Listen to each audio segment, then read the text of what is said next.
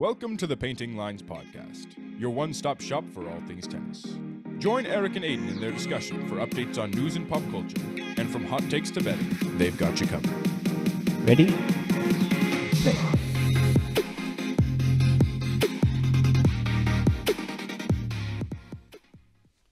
So last week we talked about the dominance of the big three, and this week we're going to be looking more into the future and discuss who we think will win a slam at some point in their career. And in this list, we're going to be looking at people that haven't won a Grand Slam yet.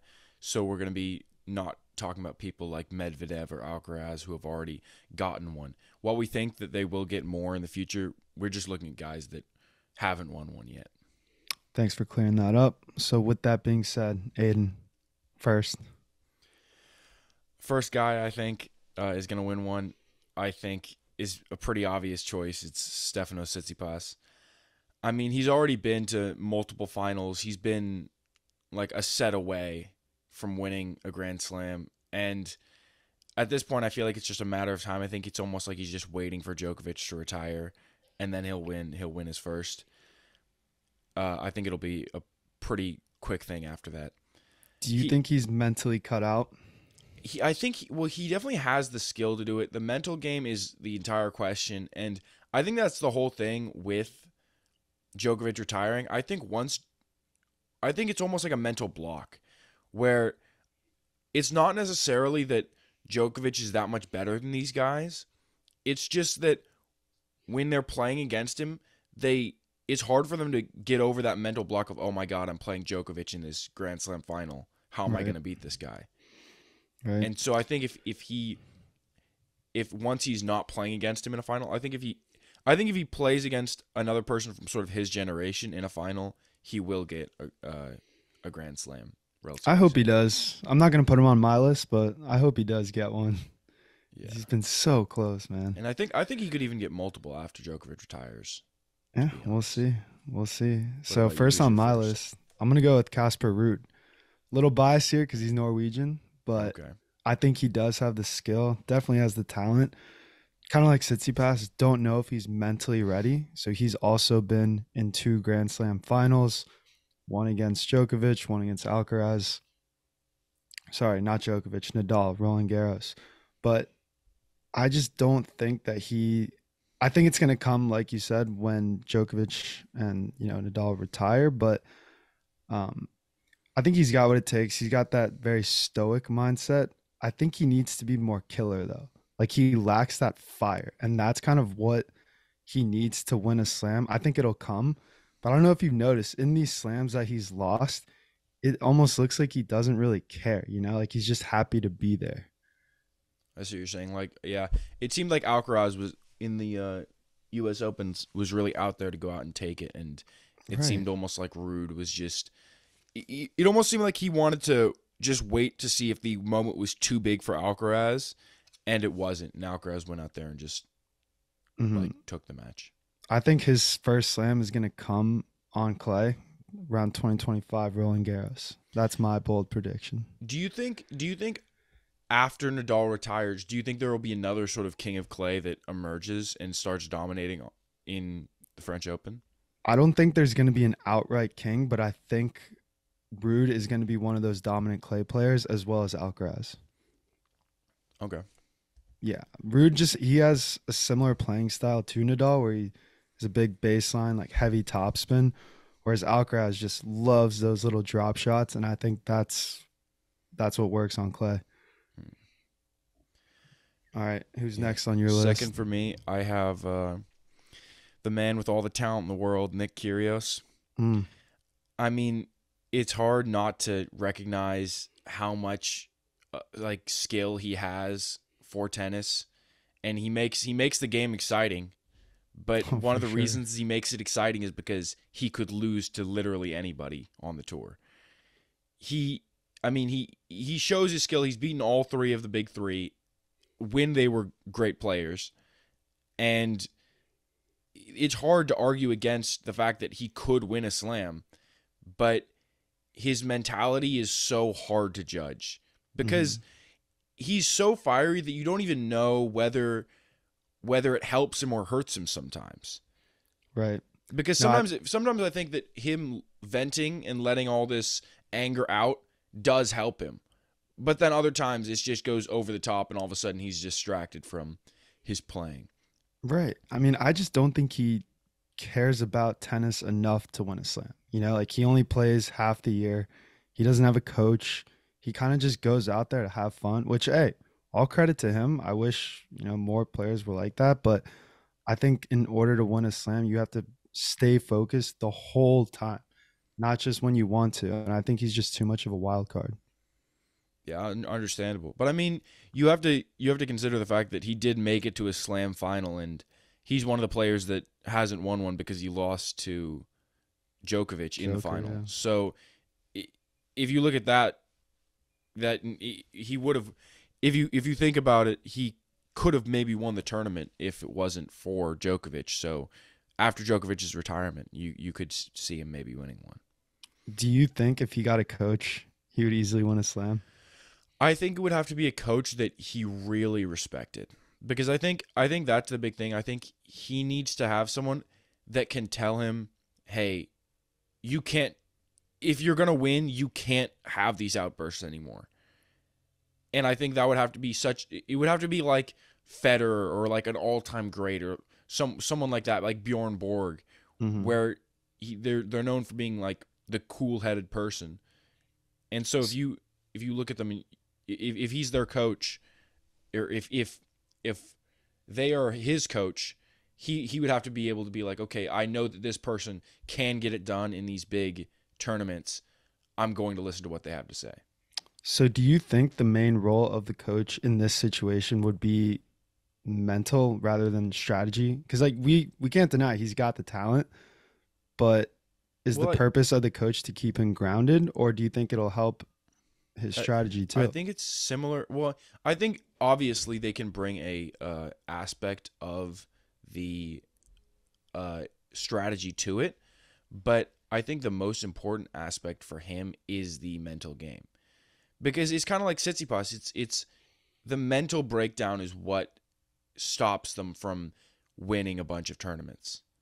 Mm-hmm. And so I think if he can get a coach, if either of them can get a coach that can help them to get over their mental barriers, then I think they'll find a lot more success. Yeah, no, I hope he gets one. I'd like to see it. Who's number 2 on your list? Number 2, Tommy Paul. So my hot take, he's going to be the first American to win one. I love his aggressive playing style. He's got a big, heavy forehand, and he's not afraid to come to the net. I think that's what's going to get him there. A lot of players love to just sit back now, not play as aggressive, just try to win with their strokes.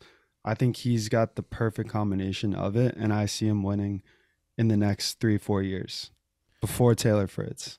What do you see in his game that you think will make him win it before Fritz or Tiafoe or someone like that? To be honest, a little bit of luck. Like he makes deep runs in the tournament, and he won't play the best tennis, but he gets it done. Like he'll squeak out a 5-setter with a couple tie breaks in, rather than playing super hard the whole time. He knows when to conserve energy. He's smart about it. He's also super fit. Like he's young. He's one of the most athletic guys, I think, on tour. So you can't really get much past him when it comes to like stretching him along the court or hitting drop shots. And I think that takes a toll on the opponent. And he's willing to grind down his opponent. That's what it takes in slams. Like you have to be ready to play for 3.5-4 hours sometimes. And he's got it. I think if you follow him on Instagram too, see his workouts, like he is grinding out there. And I think that hard work will eventually come to fruition. Yeah, I think that's definitely a big thing about winning a slam is knowing it's a lot more strategy of effort almost, because it's really difficult to go out there and put everything on the line for 5 sets every single match. But if you're smart about it and you know your conditioning level and you know about how you're going to play, then you can use that really to your advantage. Mm-hmm. And speaking on mentality, he's always calm and composed. Like you never really see him have any outbursts.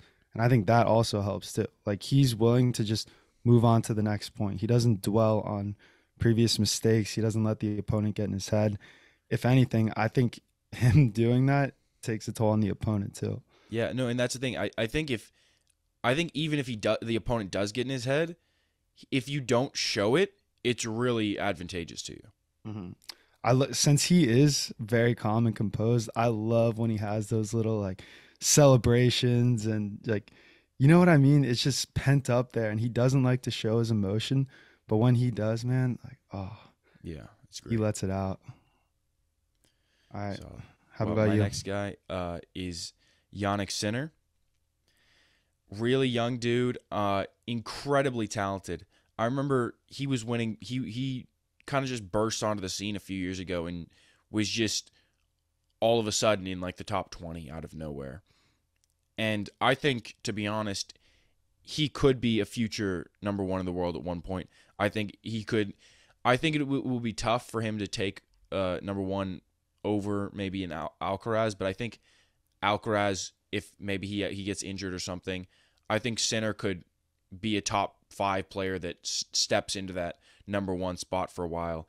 And I think if he develops his talent well enough, I think he could be a very comparable player to Alcaraz. Yeah, even in addition to Alcaraz, I think Tommy Paul almost too. Like when I see Sinner play, I see another young, athletic, not afraid to get dirty type of player. And he kind of flies under the radar. Like he's very up and down. You don't really hear too much about him. Like he'll make his deep runs in tournaments, and then the next one he'll early exit. So hopefully, if he can keep it consistent, then I do see him getting a slam. Yeah. I think he's also one of those players maybe that sort of followed a Djokovic model style of playing where it's not the most exciting. Like it's an elegant level of tennis, but it's not necessarily, oh, he's hitting drop shots every single play. He's not playing like Bublik, Mm-hmm. but he just gets it done because he knows he has very solid all-around game.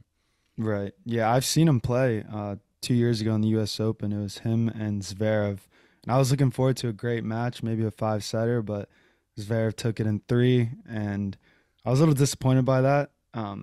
Like I said, he's a little inconsistent. I'd like to see him prove himself by making it further in a Grand Slam tournament. Well, how old was he at that point? It was 2 years ago. So how old is he now? 21. So he was 19 when that happened. Oh man, no wonder he moves excellently. Yeah, so it's one of those things where at 21, like he has so much potential to keep getting better. Right, and I think he could develop more too. Like you can tell now that you say he's only 21. Like he kind of has that 21-year-old body. Like he's not really in the physique that the older like 24, 25-year-old players are in. Like once he gets a strict training regimen, starts, doing more, I guess, weight training, I think he could use it. He'll be a menace to be reckoned with. Yeah, I agree. Because you can see Alcaraz is very different body type, despite them being pretty much the same age. Yeah, I mean, Sinner's definitely a much more slight, and Alcaraz is more of a like muscly, I guess. I can't think of the right word for it, but No, he's got a built stature. exactly. I think Sinner's kind of lanky. I think Sinner is kind of more what people think of when they think of a tennis player, sort of lanky, thinner, and Alcaraz has more of just an athlete body where he's just strong and he's fast and he hits the ball real hard. Mm-hmm.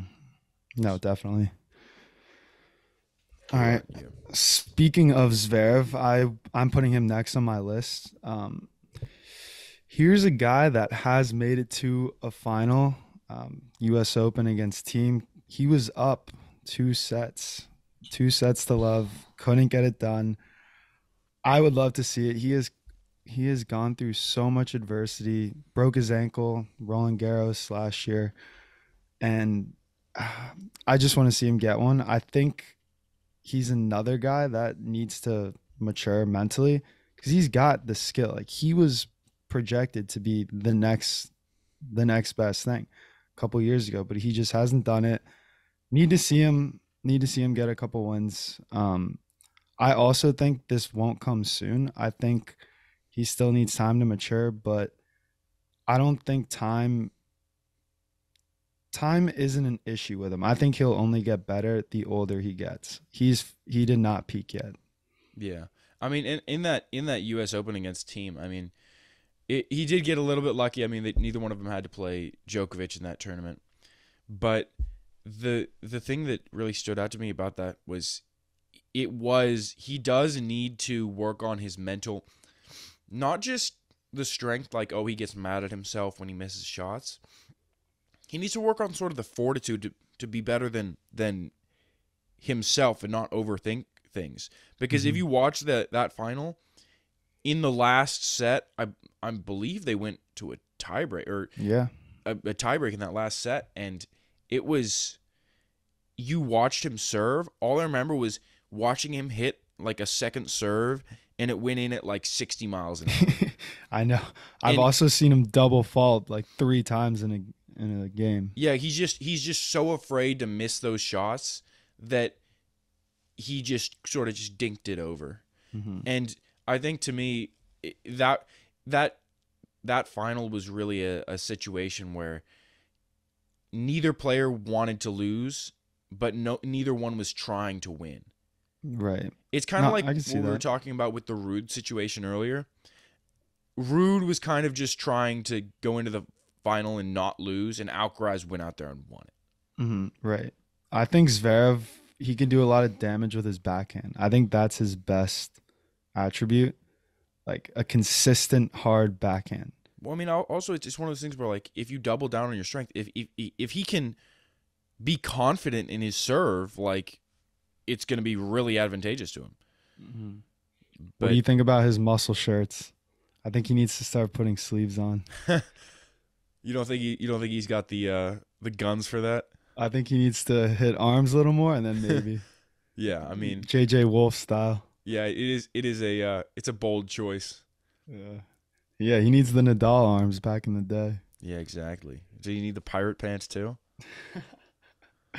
Man, what a style! What a style icon Nadal was back in the day. Yeah, I mean, he came onto the tour and he was like, I'm like 16. I'm gonna wear what I want.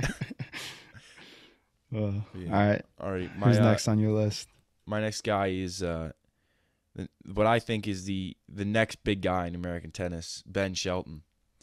Ooh. This guy, I mean, he's been playing in challengers for the last year since he's been playing in pro tournaments, and then he'd played in maybe 3 or 4 big tournaments, and all of a sudden he comes to the Australian Open and makes a huge run to the quarterfinals.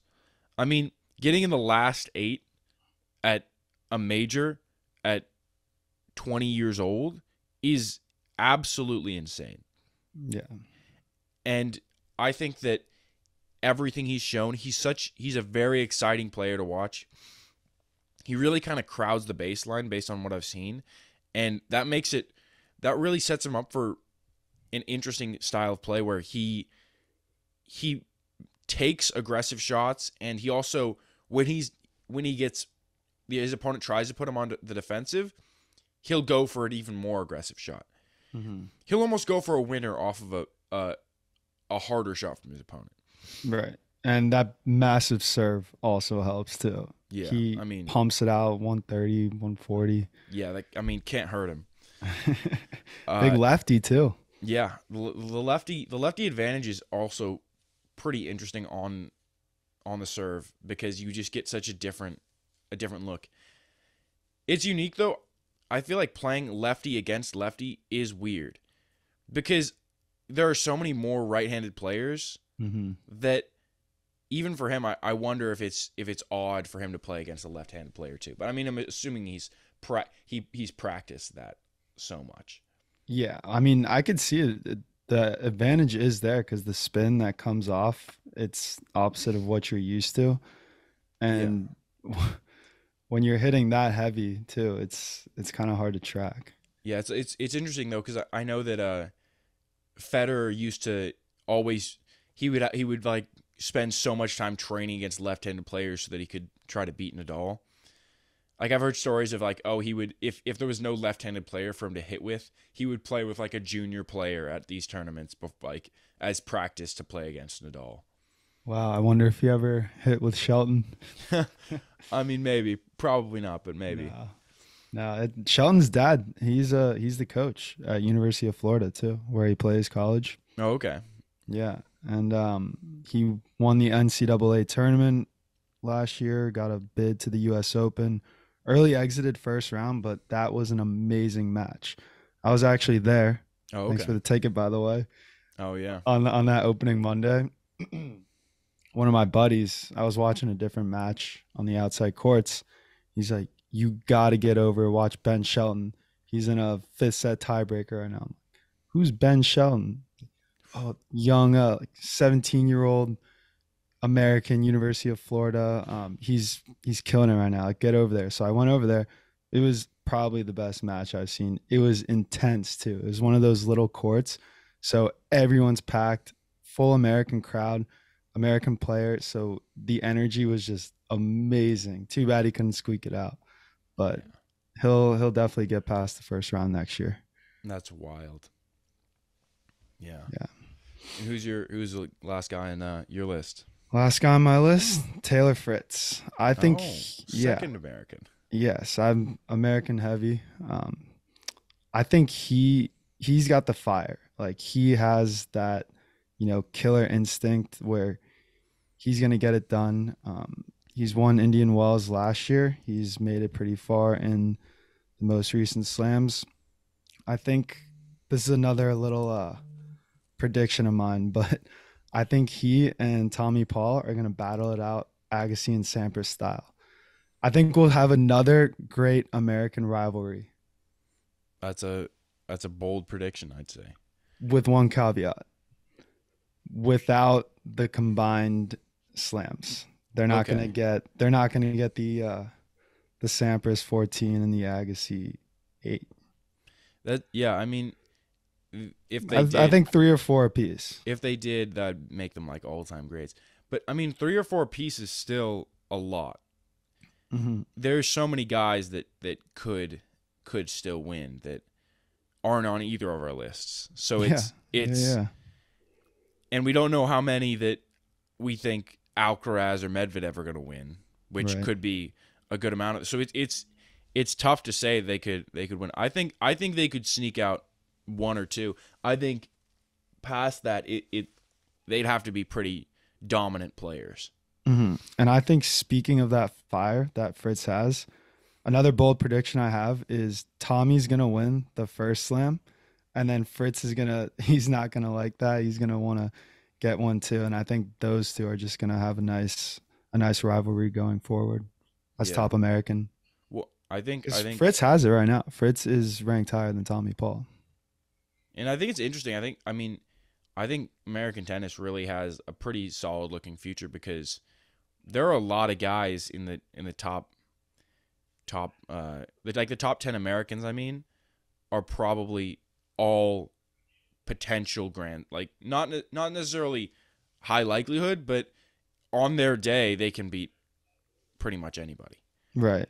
I mean, if you look at someone even like Tiafoe or JJ Wolf or someone like that, if they're playing to the best of their ability, it's going to be hard to beat them. Mm-hmm. No, definitely. All right, let's get into segments here. What's new? What's going on in the tennis world? My big thing is coming straight out of Indian Wells. We're seeing a turning back of the clock. Wawrinka and Murray both made it through to the third round, which is really exciting for me. I mean, I always remember watching those players when I was younger, and it's always cool to see when players that haven't had success in a while are winning matches at big tournaments like this. Yeah, it's a little blast from the past, huh? Yeah. I mean, especially Wawrinka, because Murray's been playing pretty well recently, but Wawrinka's kind of been doing a lot of early exits, and it seems like he's really in the extreme twilight of his career. Like, you'd probably say Murray's in the twilight of his career because he's definitely winding down, but Wawrinka's almost on his way out. And to see him get a couple of wins is pretty cool. I know. Also love a guy with a one-handed backhand. It is fun to watch. Such a pretty shot. Yeah. All right. Sure, you know, Djokovic denied entry into the U.S., so he's pulled out of Indian Wells and Miami Open. That's unfortunate. I think the logic there is very flawed. I think Miami. they're he's getting the short end of the stick. He really is. But it's too bad. I mean, I probably shouldn't say anything political. Yeah, we're not going to get into that. But another thing I saw actually this morning that I want to mention.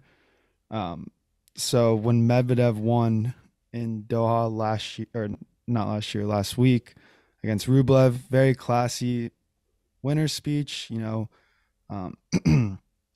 really, really complimented Rublev and his playing style, and then took a little shot at Stefanos Tsitsipas, who apparently a few months ago in a press conference, when asked about Andre Rublev, said that he was a man of very few skills and that he wasn't really worried.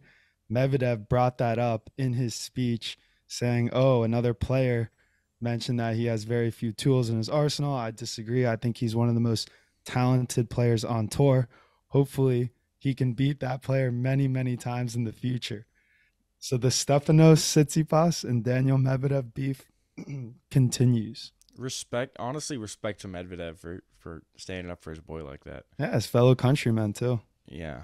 I mean, not a big fan. Never mind. I'm gonna go there. Hey, opinions to yourself. Yeah. But yeah, I mean, do you think that the U.S. is going to give Djokovic a pass for the U.S. Open? Well, I think the requirement expires in May. So he should be good by the time U.S. Open. That's why I think the logic is flawed. So after May, yeah, he's fine. He's not a risk anymore. Yeah. But until then, they're like, dangerous. Oh my God, it's a massive issue.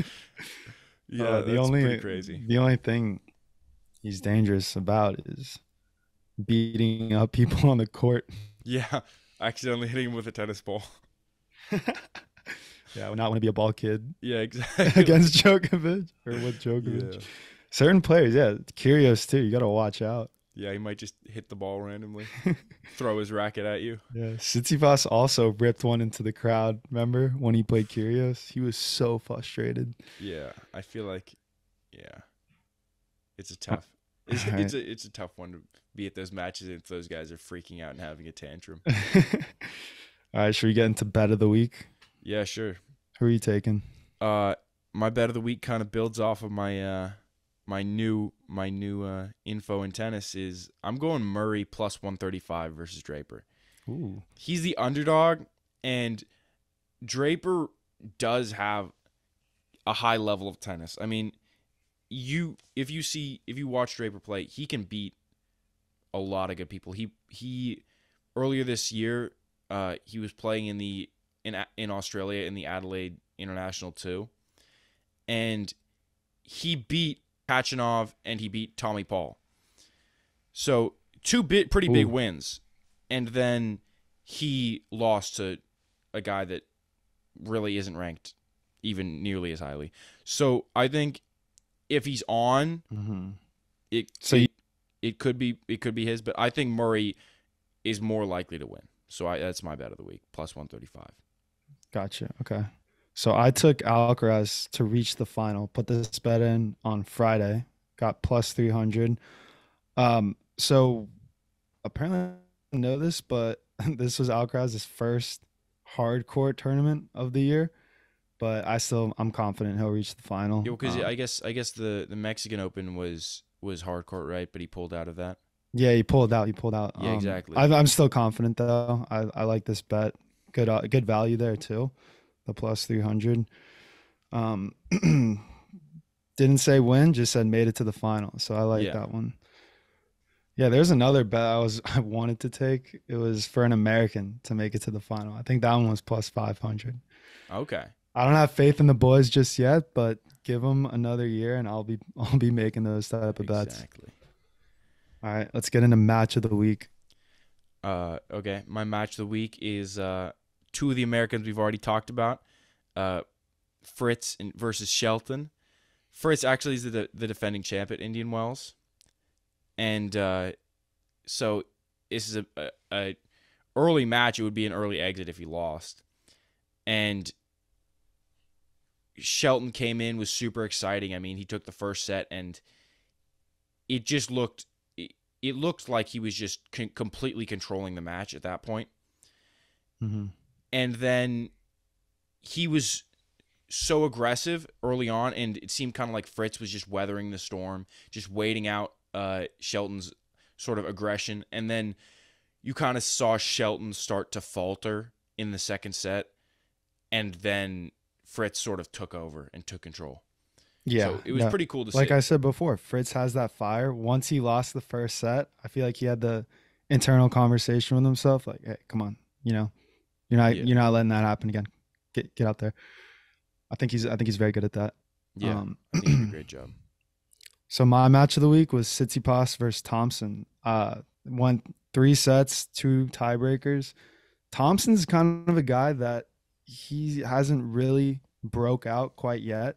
And to see him do it against Tsitsipas was, unfortunate because I'm a big Steph fan, but I think Thompson played really well. And this will actually be good for Tsitsipas because I think he'll take this loss very personally and go into Miami in a couple weeks with, fire under his butt, ready to go. And then that's when he'll make a real run. But no, a lot of great hitting in that match, a lot of exciting points. I really enjoyed watching it.